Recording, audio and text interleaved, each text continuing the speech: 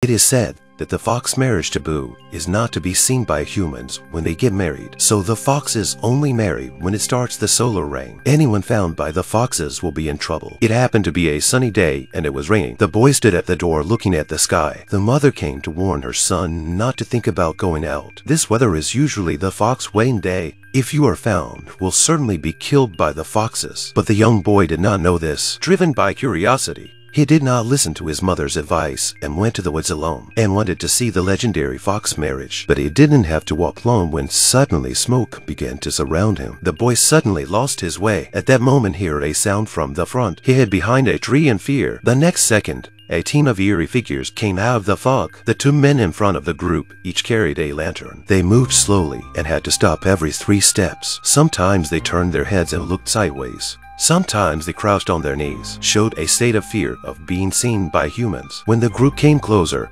the boy found that the foxes all had fox faces and human bodies. Their faces were also covered with foundation. Their hair and whiskers were like plush dolls. The bride was dressed in a white dress with a white cloth on her head. The groom wore a black dress with a red scarf on his head. Looks very strange. The boy was so scared that he could only hide behind a tree to hide himself, not daring to make any noise. The boy was so frightened that he rushed home. However, his mother was waiting at the door with a serious expression. The mother said to her son that an angry fox fairy had just claimed that you had seen something you shouldn't have seen, so you cannot be allowed to return home. Then she took out a dagger and handed it to her son and wanted him to kill himself to pay for his sins, but he still had a chance to live. And that was to take the dagger to beg the fox fairy for forgiveness. But the boy did not know where the foxes lived. The mother said they were at the end of the rainbow. The boy stood at the gate and looked at it for half a day. Then he took the dagger his mother gave him and walked through the colorful flowers, step by step towards the end of the rainbow. A group of Japanese soldiers slowly walked out of the tunnel with a straight step. They were all blue like ghosts wandering the earth. Then they came up to the officers and reported.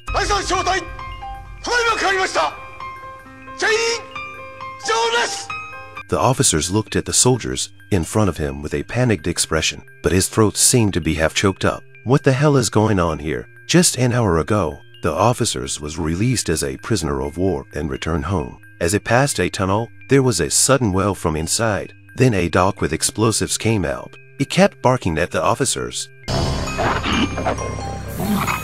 The officers was so frightened that it took a few steps back. He confronted the dog for a moment, and then turned around and walked into the dark tunnel. The tunnel was so silent that only his footsteps were left. The officers was a little scared. When he was out of the tunnel, suddenly there was the sound of stepping behind him. A blue soldier came out. The officers immediately recognized that it was his subordinate who had died in the war. The officers was frowning in fear. He clearly remembered that this soldier was lying dead in his arms on the battlefield, but now he appeared in front of him in the form of a ghost. The soldier pointed to the lighted house in the distance and said that it was his home, and that his parents were waiting for him to return. The officer said guiltily, "You're really dead. That's a fact that can't be changed." The soldier had no choice but to accept the fact that he was dead. He reluctantly said his last goodbye to the officers. Then he turned around and went back into the tunnel. The officers watched the soldier leave.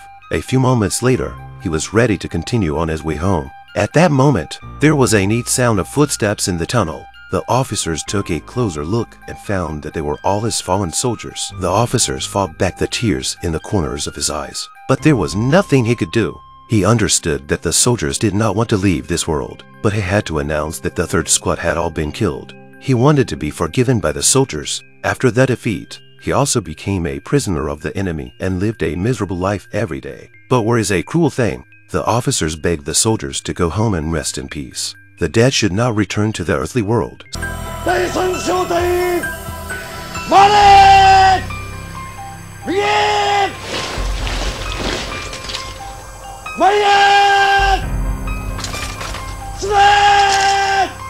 Watching the soldiers march away, the officers fell to his knees in pain. At that moment, the dog with the bomb strapped to it came out of the tunnel again, still barking at the officers. It was like the soldiers' resentment that would not go away. If Japan's Mount Fuji volcano eruption will bring what consequences? First of all, it will cause the explosion of the surrounding nuclear power plant. In an instant, the whole city would be filled with smoke. People would start to flee. Everyone would be covered in a red light. It was an apocalyptic scene. But Japan is too small. They have nowhere to run. They are forced to choose to jump into the sea. However, the water was already contaminated by nuclear power. In the end, only a few people were left alive. Now only death awaits them. Looking at the colorful radiation clouds, the man came forward and said that the red clouds were uranium-239, 1/10,000,000th of a gram of which can cause cancer. The yellow cloud is strontium-90, which can cause leukemia when it enters the body. The purple one is cesium-137,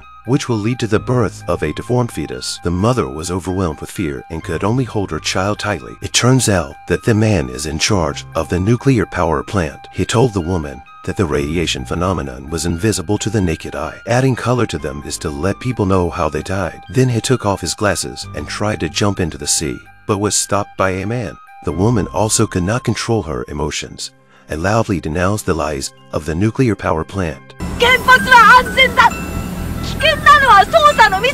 At this moment, a light suddenly bright with a nuclear radiation cloud of smoke floated over. When the man turned around and found that the person in charge had jumped into the sea, now only a family of four was left to struggle in the radiation dust. But it was all in vain. In the blink of an eye, decades later, Japan has been reduced to rubble. One day, a man passing through the area encountered an ogre with horns on its head, and a dandelion taller than a man, and roses that grow into deformed shapes. All these things show the danger of nuclear radiation. The ogre told the man that he was originally human, but had mutated because of the radiation, and now they distinguish between the superior and inferior, according to the number of horns on their heads. The lower class will become food. He escaped to this place so that he would not be eaten, but it still couldn't escape his fate. At that moment, a strange sound came from not far away. The ogre saw that he was curious and brought him to the camp. Here a group of ogres were screaming in pain under the stimulation of nuclear radiation. Mankind seems to have conquered nature, but in reality,